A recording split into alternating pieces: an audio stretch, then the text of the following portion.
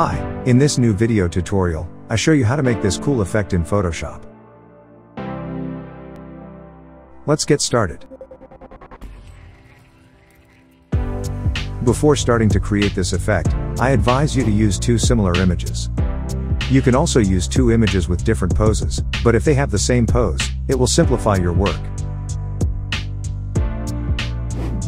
You will have already understood that the first thing to do is to cut out the head of your subject.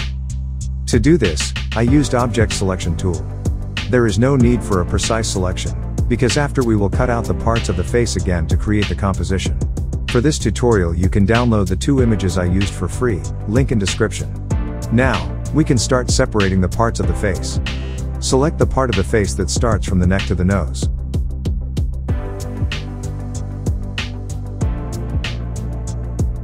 Create a copy of the selected part, using Command or Ctrl+J. Adjust the position of the face so that it appears to be pointing downward.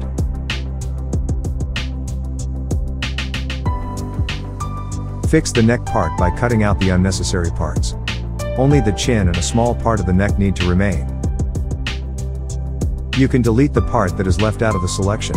Remember to invert your selection first, with Command or Ctrl+I. The last step we have to do, is to make this part of the face hollow. To do this you just need to create an ellipse with the Shape tool, and adjust it to fit your face. It doesn't have to be a perfect ellipse, you will have to deform your shape until you get a good result.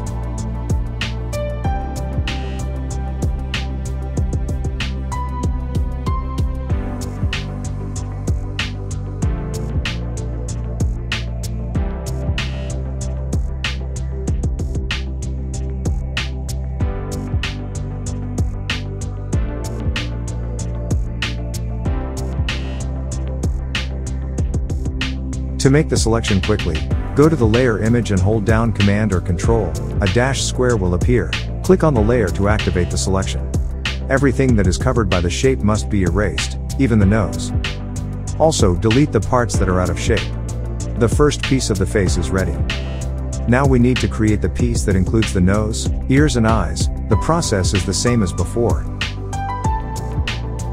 After you've made your selection, duplicate the face part and turn off the whole head layer.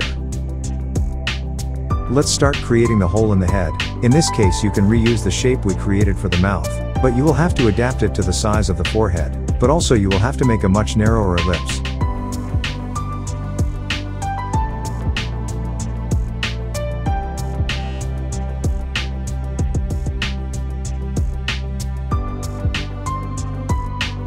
Also, this time we will have to select our shape and delete everything that is covered and all the parts that come out of the black shape.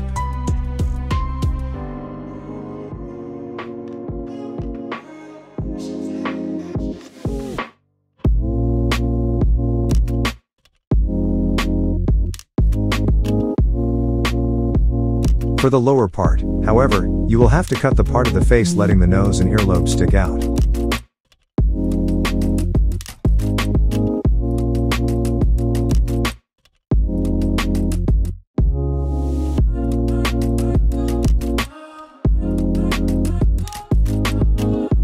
We are halfway through the work, we still need to make two cuts.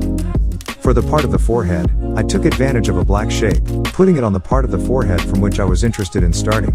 In this way I would have already had a nice curve in the lower part of the forehead. Be careful, in this case I have not erased the covered part. I selected the shape and by clicking on the Shift key, using the lasso tool, I expanded my selection.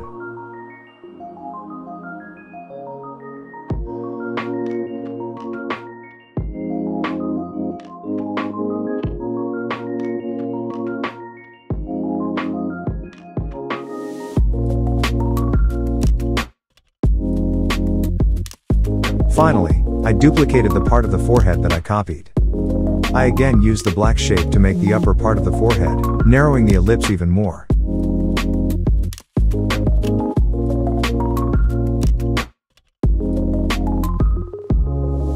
As for the previous steps, delete the part that protrudes from the ellipse.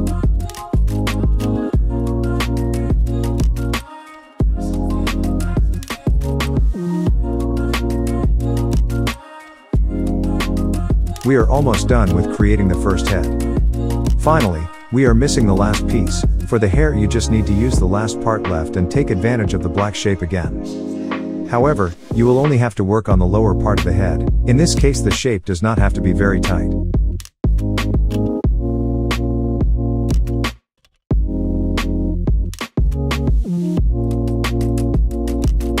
Put the black shape behind the hair layer, and edit the shape until you get a result similar to mine.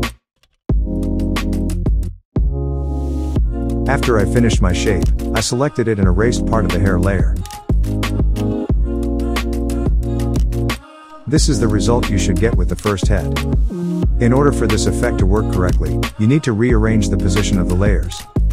All layers of the head, eyes, mouth, forehead and hair should be placed first, while the part of the black shapes must be placed last in the order of the levels.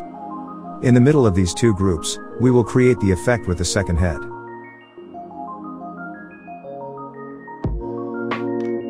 To finish this effect, cut out your second head and insert it into your project. Fit your second head to the first, and place the layer between the head layer 1 and the black shapes layers.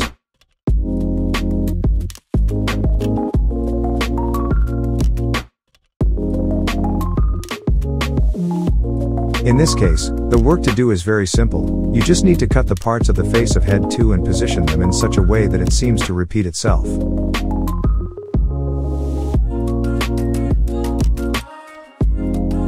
For this tutorial, I was inspired by Moon Patrol. On his Instagram profile you will find a lot of inspiration if you like this type of art. I put the link of his profile in the description.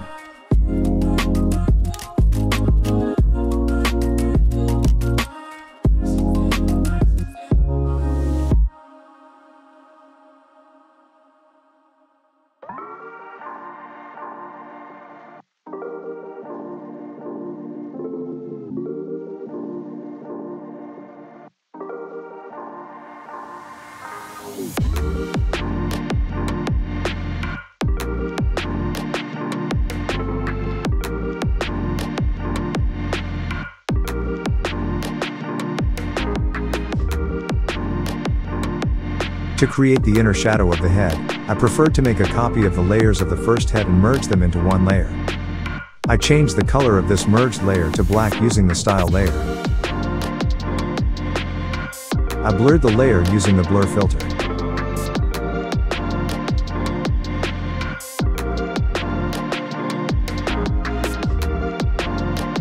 With the eraser tool, I eliminated the part of the shadow that came out of the outline of my graphic.